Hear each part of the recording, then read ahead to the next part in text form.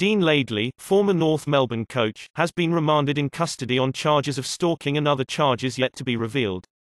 The 1996 Premiership player and father of three was arrested in St Kilda last night and will remain behind bars after not applying for bail today.